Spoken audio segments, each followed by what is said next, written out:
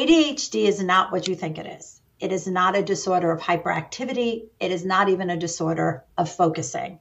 We know that those that have ADHD can focus, right? We know that sometimes they focus on something too long and it's the wrong thing, right? How many of you out there have said, I've spent too much time focusing, going down the rabbit hole on my computer, right? Surfing the internet, they say, or playing video games if you have a child at home. So we do know how to focus, but not always on the right thing with the right amount of energy or cadence or all of those things. ADHD is actually a self-regulation disorder. It's about being able to do what it is we need to do at the right time, with the right energy, the right focus, with not being distracted, with the right cadence. All those things have to line up. It's basically because it's an executive functioning disorder. Because here's what we need to know. Your executive functions, which are housed in the front of your brain, it's your frontal lobe, acts as the conductor of you. It controls how you act. So what does that mean? It controls your organizing, your time management, your effort level, your focusing or distractibility, however you want to look at it, your mood regulation. If you're stuck, frustrated, angry, explosive, all of that is your executive function. Your working memory, which is remembering to remember something, and your impulsivity, or what I like to call it, self-leadership, being aware that I'm doing something that I shouldn't maybe be doing at that moment. And along with that is planning and prioritizing and motivation. All of that are your executive functions.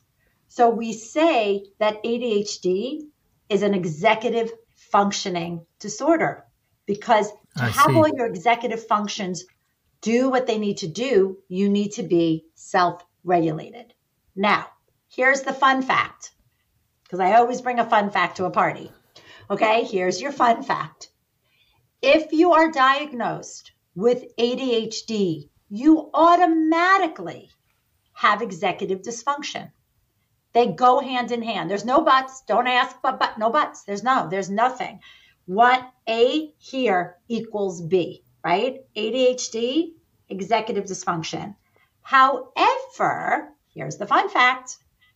If you're diagnosed, you can be diagnosed with executive dysfunction, meaning weak working memory, time blindness, major distractibility. I'm just giving you some things that maybe you might have heard.